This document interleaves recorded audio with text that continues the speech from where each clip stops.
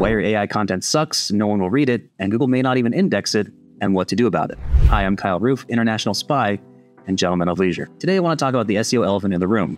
That's right, content creation with AI. I've said it before and I'll say it again. If you do bad SEO, AI is just going to help you do bad SEO faster. Now, don't get me wrong, AI has some great benefits, and I'll get to that in a moment. But let's stop for a minute and break down why AI can be terrible for the majority of content creators and inexperienced SEOs. First, it makes us lazy. AI gives us effortless content creation with the push of a button. But that inherently lowers the bar and our personal standards. Make no mistake, effortless does not equal quality. Second, people assume that AI writing tools are intelligent and capable of creating original, engaging, high-quality content. Well, this couldn't be further from the truth. Essentially, what you get with AI is a very, very wide lens of the semantic lexicon. This can be absolutely helpful for high-level or one-on-one level content creation, but when you need expert status articles, like for helpful content or EAT, you'll miss the mark almost every time. Last, AI doesn't replace personal experience. If you previously weren't a good writer, AI does not automatically make you Stephen King or Kyle Roof for that matter. This point reminds me of a quote from the amazing copywriter Kevin Meng: just because you have an autopilot doesn't mean you can fly a plane.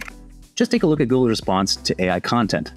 While Google is embracing the use of AI, and it isn't against the guidelines to use AI-generated content, weeding out poor quality, regurgitated content is what the HCU is all about. Google's now faced with their biggest unforeseen challenge to date.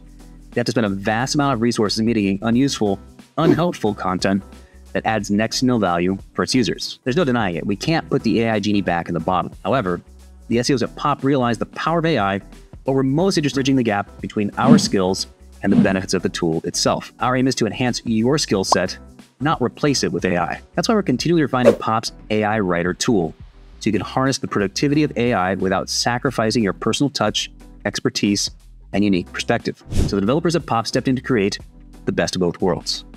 Introducing, drum roll please, Pop Custom Content. This new Pop feature is the perfect balance of using AI to help create content based on the guidance of your expertise. Here are some of the highlights. It's approximately 50 times faster than manually writing. It leverages what GPT is really good at.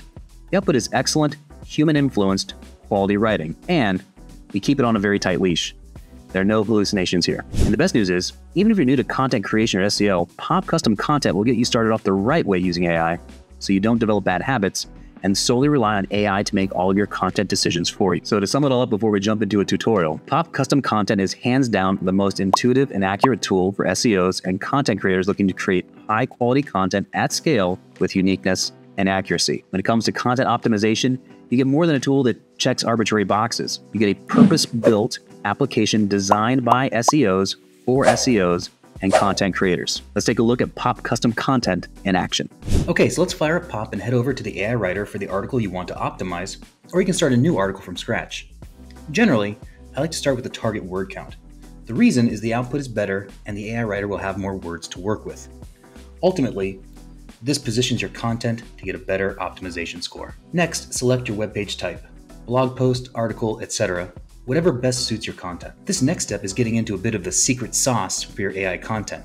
Here you can exclude specific words. AI has a tendency to repeat specific words, specifically for certain niches and industries. This is where you can curb the repetitiveness and avoid reader fatigue. Taking your time on this step helps your AI content come out much more authentic sounding compared to your competitors who are not doing this. After you enter your exclusion terms, you can take it a step further and tweak the voicing of your content by adding tone, author, and brand qualifiers. Next, we'll generate the search engine title and page title. I always like to keep both options here because I want the AI to use both my title for inspiration and use my competitors as well to give me the most options to create a unique title. And for the subheadings, I'll do the same. All right, now we're getting to the good stuff. At this step, you can see we have two options: quick content and custom content. So for speed, quick content, it's going to be your best friend. It's also what you're going to use when you need to write an article from scratch. This is going to instruct the AI to generate the main content using your desired keywords and related terms. If you're shooting for higher quality, then you're definitely going to want to use the custom content option. And here's the thing to note about the custom content option.